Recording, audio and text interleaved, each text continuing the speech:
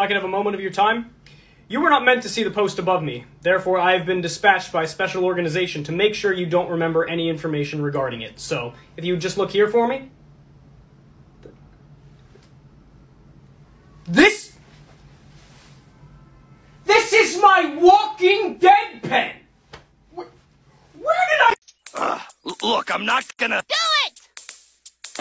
I'm Stan and I was wrong. I'm singing the Stan wrong song. I shouldn't have taken that chance.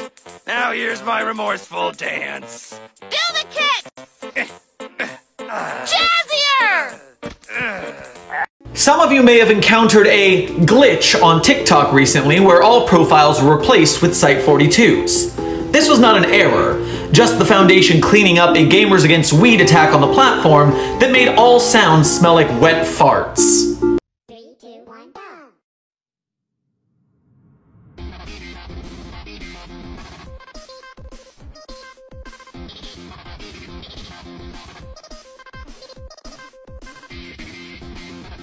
The rich don't have garage sales.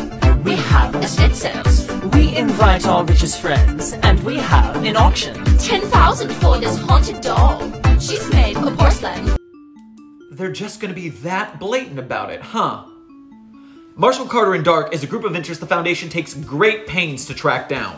They're a bunch of super rich weirdos who collect anomalous artifacts so that they can auction them off to the highest bidder of their super rich friends. The auctions are always super secretive, invite-only black tie affairs. The entertainment is typically anomalous individuals who can do things like acrobatics while removing their limbs. The food is always super weird, like when they used SCP-1600, we call it philosopher's cheese, because it's a liquid that turns anything into cheese, so you can have gold as cheese or people as cheese. Or they just eat people because they're frickin' rich people. I've got to go tell InfoSec Director Greaves to track this down. I'll see you in the next video. 0 for 9 is taking Tom music therapy quite well. Less stress, higher friendliness, increased skill. Of course, therapy isn't an instant cure, but the panic attacks are becoming less frequent. I've got the entity on my monitor. Which direction is it heading in? The Tigris and the Euphrates? Dear God, it's heading for the Gate Guardian. Keep me updated, stay safe. Activate emergency protocol Patmos. We are looking at the XK class scenario here. This is it, staff. This ad is sus. Do you see the anomaly? How about now? Reality shapers. Bending the world to their will. All people born on July 15th are reality benders. Clef is going to have a long hunting weekend. Go, go, go, go. Dr. Sherman, are you wasting time teaching the anomalies tricks again? No. You're doing great. Keep it up. Oh, yeah, that's anomalous, all right. I mean, look at it. Who gets a tattoo right under their eye? That would hurt so bad. Hey, Dr. Sherman, how do you take care of your mental health while working at the Foundation? That information's classified. I don't owe you the answer. Get out of my office. SCP Foundation. Sick to work, and my Burger King manager's here. Oh my God. You called out from that Burger King? Oh, 343. Okay, run through your house and out the back. It's not used to being limited to 3-dimensional spaces, so it should be confused enough for you to escape. It's slithering? Oh, God, I'll get you help. Get me Mobile Task Force Omega 2, all the King's men, to these coordinates. You hid in the shower? You amateur! Oh my God! Attention all SCP Foundation staff who have a Minecraft account. SCP-4645, known as the Blackmailing Computer, has made its threat for the day. If we do not hit Dr. Bright with a car before midnight tonight, all Minecraft accounts associated with SCP Foundation staff members will be deleted. I tried to convince the O5 that hitting Bright with the car was the lesser of two evils, but they didn't buy it. An audio log of this anomaly is available on the Site-42 YouTube channel for your convenience. And truly, I'm sorry for your loss. Item designation, Coney Hawk. Object class, Radical. Special containment procedures, take it to the skate park, let it shred, put it away, repeat daily.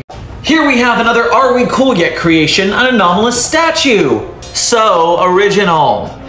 This one's apparently a commentary on capitalism eating the soul of man. Yeah, they're always this pretentious. To put it simply, Dr. Bright would never be free again.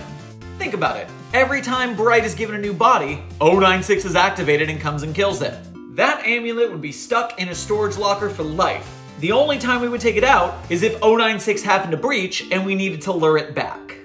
And it could be worse. I mean, if the amulet itself summoned 096 rather than Bright in a body, then there is no way we are getting out of this without an 096 with Bright's consciousness. Can you imagine? You know, I did my time on assignment in the dimension where bowling balls are the dominant species, and they use humans for bowling. So if you want to complain about your assignment cleaning 173's chamber, I can think of somewhere more creative to send you. SCP Foundation tip. Don't ignore keep off the grass signs. You never know when that field may actually be an anomalous entity who can deploy its grass defensively, similar to porcupine spines. Oof, ouch my toesies indeed.